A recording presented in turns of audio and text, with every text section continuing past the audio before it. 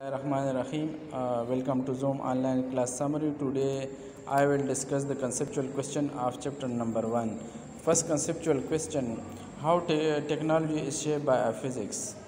The contribution of physics in modern technology. Physics and technologies are closely related to each other.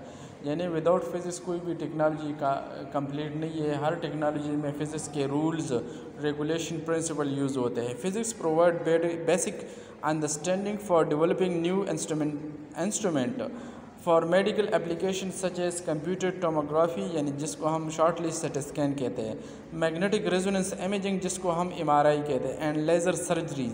Laser is the abbreviation light amplification stimulation emission of radiation. इन सारे medical जो instrument है उस सारे में physics use होते हैं. The image shown an advanced medical imaging device called positron emission topography जिसको हम PET कहते हैं. पॉजिट्रॉन जो है ना एंटी पार्टिकल ऑफ इलेक्ट्रॉन है, वो इसका जो एमिशन है उससे हम वो भी हम मेडिकल पर्पसेस के लिए यूज़ करते हैं. उसका हम इमेज लेते हैं और वो डायग्नोस करते हैं डिफरेंट डिजीज़ को. The use of physics in information technology has improved the standard of communication.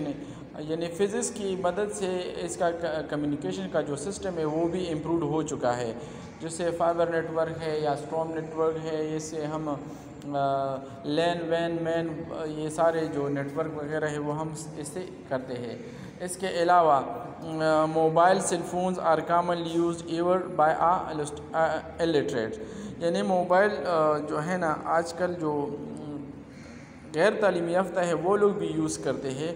या इसमें हम कोई चीज़ को सर्च करते हैं जस्ट बाय वॉइस हम उससे सर्च कर सकते हैं. कम्युनिकेशन में हम ईमेल वगैरह भी जो है ना electronic mail with a micro second हम एक दूसरे को सेंड कर सकते हैं. Hologram technology is a 3 dimensional image 3D created with a photographic projection. Hologram technology की मदद से हम प्रोजेक्शन इन 3 डायमेंशन कर सकते हैं. इसके नेक्स्ट क्वेश्चन जो हमारा है वो है area is why area is a derived quantity. पे हम डिराइव्ड क्वांटिटी को डिफाइन कर देते. The physical quantity define in terms of base physical quantity are called derived quantity. जो भी क्वांटिटी बेस फिजिकल क्वांटिटी से बनते हैं हम इसको डिराइव्ड फिजिकल क्वांटिटी कहते हैं. इसका रीज़न क्या है? In case of area the base physical quantity length आकर twice, thus the area obtained by the multiplying base length with length. Mathematically area हमारे पास लेंथ मल्टीप्लाई लेंथ से बना है और लेंथ का L हमने लिखा है सिम्बॉलिकली और दूसरा L तो L स्क्वायर हो गया है. इट मीन्स कि एरिया बराबर हो गया L स्क्वायर का. Conclusion hence area is a derived quantity. Figure में हमने विजुलाइज किया कि एक साइड लेंथ हो गया दूसरा लेंथ हो गया, तो आपस में मल्टीप्लाई करके इसका जो वो बनते हैं हासिल है ज़रब, वो एरिया है और एरिया हमारे पास हो गया derived physical quantity. Question number next question, name any 4 derived units and write them as there base units. तो फोर्स हमारे पास एक डिराइव्ड यूनिट्स है जो न्यूटन ने इंट्रोड्यूस करवाया. इसका यूनिट जो है ना बेस में kg मीटर पर सेकंड स्क्वायर है. स्पीड हमारे मीटर पर सेकंड और इसका जो वो किससे बना है लेंथ बाय टाइम यानी मीटर पर सेकंड से. इसी तरह वेलोसिटी भी क्या सेम टू सेम स्पीड का आ रहा है. इसमें जस्ट डिफरेंस ये है कि वेलोसिटी हमारे पास वेक्टर क्वांटिटी है और स्पीड हमारे पास स्केलर क्वांटिटी है. एक्सेलरेशन जो है ना वो है मीटर पर सेकंड स्क्वायर. यानी मीटर सिम्बॉलिकली हम लिखते हैं तो मीटर यानी लेंथ का यूनिट हो गया और सेकंड स्क्वायर यानी टाइम का स्क्वायर कर हम ले. नेक्स्ट क्वेश्चन हमारे पास है Y in physics we need to right a scientific notation. In scientific notation important of scientific notation in physics we need to right in scientific notation यानी जिसको हम स्टैंडर्ड फॉर्म भी कहते हैं. Because in physics we come across very large और very small number. अगर हमारे पास small number हो, बहुत छोटा नंबर हो या वो लार्ज नंबर हो, उन दोनों के लिए हम यूज़ करते हैं.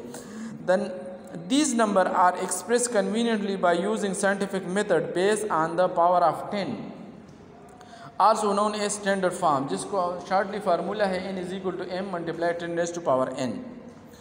तो ये हमारे पास एक कन्वीनियंट हो गया. इसलिए कन्वीनियंट है अगर आप देखिए एग्जांपल को, the diameter of atomic nucleus is about 0.00000000000001 metre.